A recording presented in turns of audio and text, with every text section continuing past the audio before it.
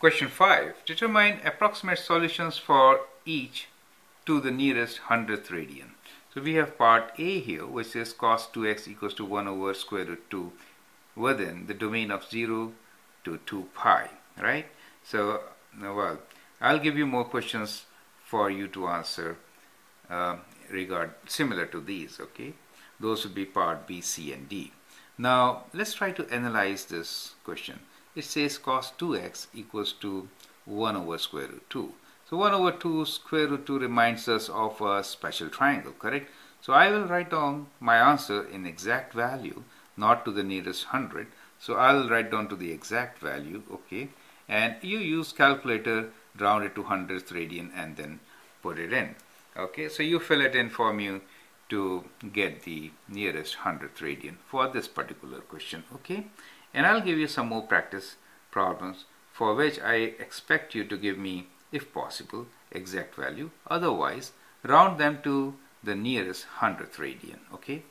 Now, in general, whenever I'm solving my questions, then we'll prefer to write answers in exact value. If not, then we'll round them to 100th of radian, okay? Now, here we see that, well, the domain is from 0 to 2 pi. That domain is for x. What should be the domain for 2x? Our question has cos of 2x.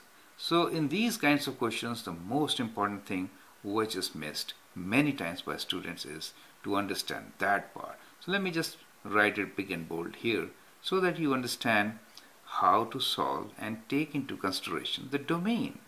Now since it is 2x, so we'll multiply this by 2 and there we go. We get a domain which is not just between 0 to 2 pi, but is between 0 to 4 pi. Oh, I was supposed to write pi here. Yes, 0 to 4 pi, correct? That's the domain. What it really means is that when you're trying to write down your answers, and here, let me get to the answer straight, x and cos 2x is positive. That means let's write down the cost rule. So once you write down the cost rule, you know cos means positive in these two quadrants. Perfect. And we need something like 1 over square root 2. So 1 over square root 2 reminds you of this triangle, which is pi by 4 triangle, correct? So this is a pi by 4, and pi by 2 triangle, correct? So that angle is pi by 4 for us. This is 90 degrees. These two sides are equal. And if I plug in 1 here for the sides, 1, 1, this becomes square root 2. And when you know that cos of pi by 4 is actually 1 over square root 2. Perfect. That means cos 2x. So we have this question as cos 2x equals to 1 over square root 2. And so we know 2x should be pi by 4. So let's make it find related acute angle. So we'll say, well, think like this. So we'll just find one angle, and we know there are many angles which will satisfy this equation. And then we say, well, let's say we know one solution. And this is my acute angle, and I'm calling this angle as alpha. You may call theta something else. So, well, I'll say, well, my cos of alpha, which gives me 1 over square root 2, is when alpha is equals to pi by 4. Right, so I got this one. So I say, well, my angle is alpha, and alpha is equals to pi by 4. That is definitely one solution. Now, if alpha is pi by 4, then what is the corresponding angle in quadrant 4? In quadrant 4, the angle should be, we'll go from here, one circle like this. Perfect. And that is 2 pi minus pi by 4. So that's one way of calculating it. The other way, which is very easy when we do radians, is like just count by pi by 4s, right?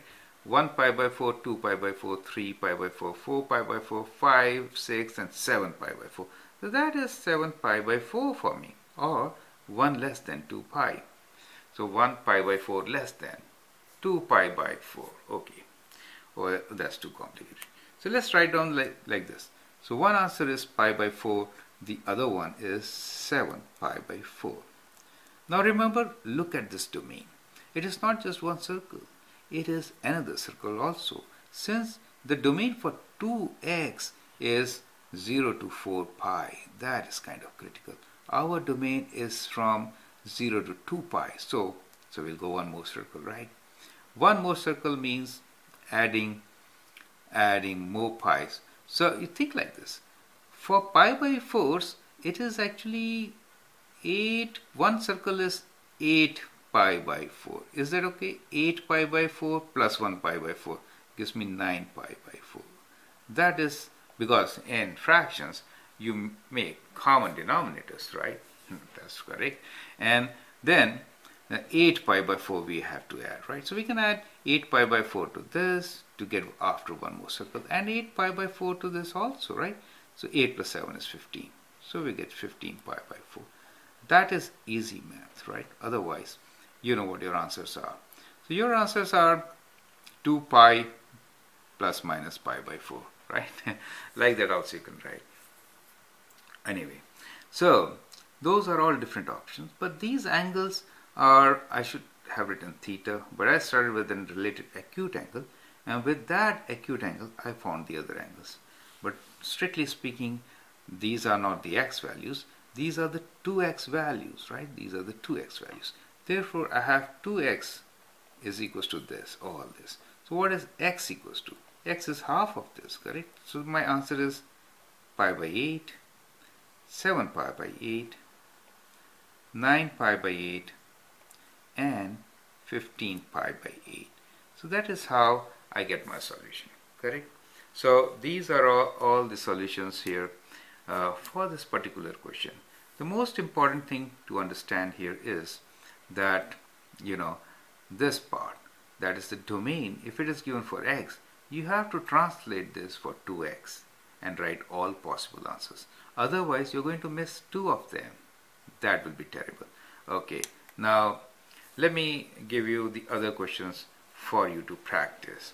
Okay, and those questions are here for you. So let me just slide this sheet here and get those focus in. And these are part B, C, D. So you can make a note of these questions, part B, C, and D. And that is sine 2x equals to minus of square root 2, where x is between 0 to 2 pi.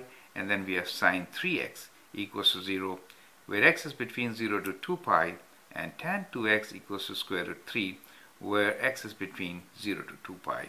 Well, these two you can get exact answers, correct? And this one you need to round. But well, write both possible answers, and when you're rounding, round to nearest 100. Thank you and all the best.